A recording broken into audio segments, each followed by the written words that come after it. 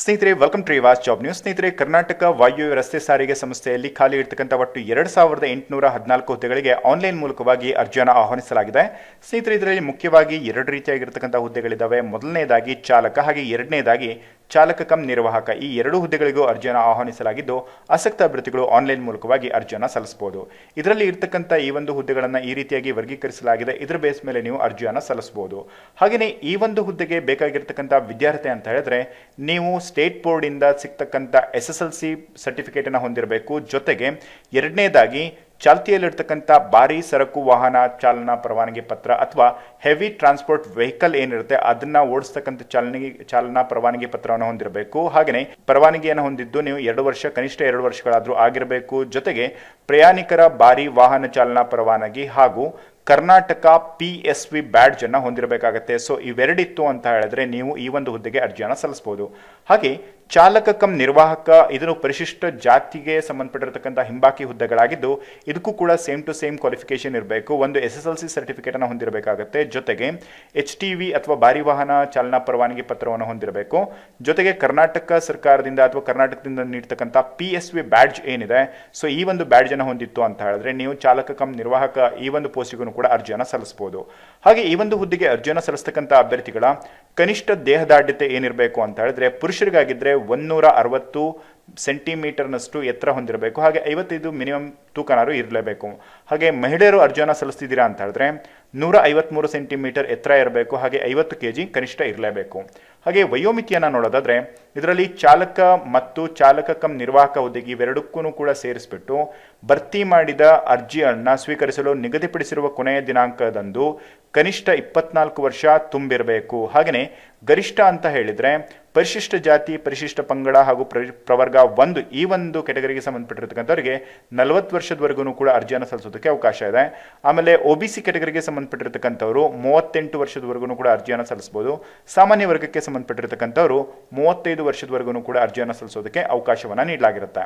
ಹಾಗೆಯೇ ಇಲಾಖಾ ಅಭ್ಯರ್ಥಿಗಳಿಂದ ಅಂದ್ರೆ ಈಗ ಆಲ್ರೆಡಿ ವರ್ಕ್ ಮಾಡ್ತಿದ್ದೀರಾ ಅಂತ ಹೇಳಿದ್ರೆ ನಿಮಗೆ ಒಟ್ಟು 10 ವರ್ಷಗಳ ವಯೋಮಿತಿಯಲ್ಲಿ ಸಡಿಲಿಕೆಯನ್ನು ನೀಡಲಾಗ್ತಾ ಇದೆ. ಸೊ ಓವರ್ ಆಲ್ ಆಗಿ ನೀವು 45 ವರ್ಷದವರೆಗೂ ಕೂಡ ಅರ್ಜಿಯನ್ನು ಸಲ್ಲಿಸೋದಕ್ಕೆ ಅವಕಾಶ ಇರುತ್ತೆ.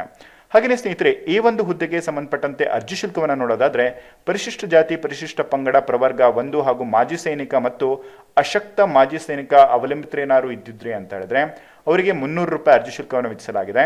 ಹಾಗೆಯೇ ಪ್ರವರ್ಗ 2A, 2B, 3A, 3B ಹಾಗೂ ಸಾಮಾನ್ಯ ಅಭ್ಯರ್ಥಿಗಳಾಗಿದ್ರಿ ಅಂತ ಹೇಳಿದ್ರೆ 600 ರೂಪಾಯಿ ಅರ್ಜಿ ಶುಲ್ಕವನ್ನು ನೀವು ಪಾವತಿಸಬೇಕಾಗುತ್ತೆ.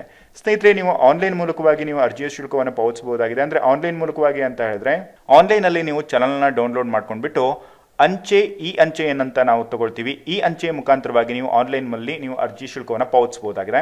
ಸೊ ತದನಂತರ ನೀವು ಅರ್ಜಿ ಶುಲ್ಕವನ್ನು ಪಾವತಿಸದೇ ಇದ್ರೆ ನಿಮ್ಮ ಅರ್ಜಿಗಳನ್ನು ಅನರ್ಹಗೊಳಿಸಲಾಗುತ್ತೆ. ಹಾಗೆ ಅರ್ಜಿ ಶುಲ್ಕವನ್ನು ನೀವು ಒಂದು ವೇಳೆ ವಾಪಸ್ ಕೇಳ್ತೀರಾ ಅಂದ್ರೆ ಅದನ್ನ ಹಿಂದಕ್ಕೆ ಕೊಡೋದಿಲ್ಲ. ಸೊ ನೀವು ಅರ್ಜಿಯನ್ನ ಸಲ್ಲಿಸೋದಕ್ಕೆ ಕೊನೆಯ ದಿನಾಂಕ ಅಂತ ಹೇಳಿದ್ರೆ ನಿಮಗೆ 8/1/2020 ಕೂಡ ನೀವು ಅರ್ಜಿಯನ್ನ ಸಲ್ಲಿಸಬಹುದಾಗಿದೆ. ಹಾಗೆಯೇ ಅರ್ಜಿ ಶುಲ್ಕವನ್ನು ಕೂಡ ಪಾವತಿಸಬಹುದಾಗಿದೆ. ಅರ್ಜಿಯನ್ನು ಸಲ್ಲಿಸೋದಕ್ಕೆ ಪ್ರಾರಂಭ ದಿನಾಂಕ ಅಂತ ಹೇಳಿದ್ರೆ 10/12/2019 ನೀವು ಅರ್ಜಿಯನ್ನು ಸಲ್ಲಿಸಬಹುದು. ಹಾಗೆಯೇ ಈ ಒಂದು ಹುದ್ದೆಗೆ ಆಯ್ಕೆ ವಿಧಾನವನ್ನು ನೋಡೋದಾದ್ರೆ ಮೊದಲನೇದಾಗಿ ನಿಮ್ಮ ದಾಖಲೆಗಳನ್ನ ಪರಿಶೀಲನೆ ಮಾಡಲಾಗುತ್ತೆ. ನೆಕ್ಸ್ಟ್ ದೈಹಿಕ ಅರ್ಹತೆಯನ್ನು ಪರಿಶೀಲನೆ ಮಾಡಲಾಗುತ್ತೆ. ತದನಂತರವಾಗಿ ಚಾಲನಾ ವೃತ್ತಿ ಪರೀಕ್ಷೆಯನ್ನು ನಡೆಸಲಾಗುತ್ತೆ. ಈ ಪರೀಕ್ಷೆಯಲ್ಲಿ ನೀವು ಸಕ್ಸಸ್ಫುಲ್ ಆಗಿ ಪಾಸ್ ಮಾಡಿದ್ರಿ ಅಂತ ಹೇಳಿದ್ರೆ ನಿಮಗೆ ಈ ಒಂದು ಹುದ್ದೆಯನ್ನು ನೀಡಲಾಗುತ್ತೆ. ಮುಖ್ಯವಾಗಿ ಈ ಒಂದು ಚಾಲನಾ ಪರವಾನಗಿ ಈ ಒಂದು ಪರೀಕ್ಷೆನ ನಡೆಸ್ತಕ್ಕಂಥದ್ದು 3 ರೀತಿಯಾಗಿರ್ತಕ್ಕಂಥ ಪರೀಕ್ಷೆಗಳನ್ನು ನಡೆಸಲಾಗುತ್ತೆ. ಅದರಲ್ಲಿ ಬಸ್ ಅನ್ನ ಎಸ್ರ ಪಥದಲ್ಲಿ ಹಿಂದಕ್ಕೆ ಚಲಿಸುವುದು, ಇಟ್ ಮೀನ್ಸ್ ರಿವರ್ಸ್ ಅಲ್ಲಿ ಎಸ್ ರೂಪದಲ್ಲಿ ಕರ್ವನ್ನ ಮಾಡ್ತಕ್ಕಂಥದ್ದು. ಹಾಗೆಯೇ ಎರಡನೇದಾಗಿ ಬಸ್ ಅನ್ನ ಹಿಮ್ಮುಖ ಚಲಿಸಿ ನಿಲುಗಡೆ ಮಾಡ್ತಕ್ಕಂಥದ್ದು, ಅಂದ್ರೆ ರಿವರ್ಸ್ ಪಾರ್ಕಿಂಗ್ ಮಾಡ್ತಕ್ಕಂಥದ್ದು. ನೆಕ್ಸ್ಟ್ ಮೂರನೇದಾಗಿ ಬಸ್ ಅನ್ನು ಏರುಗತಿಯಲ್ಲಿ ನಿಲ್ಲಿಸಿ ಮುಂದಕ್ಕೆ ಚಲಿಸುವುದು, ಇಟ್ ಮೀನ್ಸ್ ಅಪ್ಗ್ರೇಡಿಯಂಟ್ ಅನ್ನು ಮಾಡ್ತಕ್ಕಂಥದ್ದು. ಈ ಒಂದು 3 ಕೆಲಸಗಳನ್ನ ಕರೆಕ್ಟ್ ಆಗಿ ನೀವು ಈ ಒಂದು ಟೈಮಿಂಗ್ಸ್ ಅಲ್ಲಿ ವರ್ಕ್ ಮಾಡಿ ಮುಗಿಸಿದ್ರಿ ಅಂತ ಹೇಳಿದ್ರೆ ನಿಮಗೆ ಸ್ಕೋರ್ ಅನ್ನ ನೀಡಲಾಗುತ್ತೆ. ಆ ಒಂದು ಸ್ಕೋರ್ನ ಆಧಾರದ ಮೇಲೆ ಕನಿಷ್ಠ 25 ಮಾರ್ಕ್ಸ್ ಅನ್ನಾದ್ರೂ ಪಡೆದಿದ್ರಿ ಅಂತ ಹೇಳಿದ್ರೆ ನಿಮ್ಮ ಸೆಲೆಕ್ಷನ್ಗೆ ಅನುಕೂಲ ಆಗುತ್ತೆ. ಹಾಗೆ ನೀವೇನಾದ್ರೂ ಕೂಡ ಮೀಸಲಾತಿಯನ್ನು ಬಯಸ್ತಿದ್ದೀರಾ ಅಂತ ಹೇಳಿದ್ರೆ ಮೀಸಲಾತಿಗೆ ಸಂಬಂಧಪಟ್ಟಿರ್ತಕ್ಕಂಥ ಡಾಕ್ಯುಮೆಂಟ್ಸ್ ಗಳನ್ನ ನೀವು ಪ್ರೊವೈಡ್ ಮಾಡಬೇಕಾಗುತ್ತೆ.